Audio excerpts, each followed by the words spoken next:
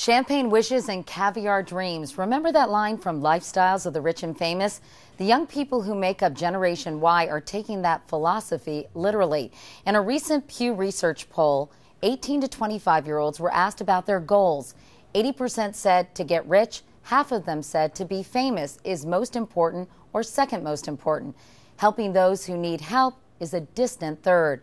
Celebrity is big business, at least celebrity magazines. Ad pages in magazines overall are up less than 1%, but ad pages in celebrity or entertainment magazines up 11%.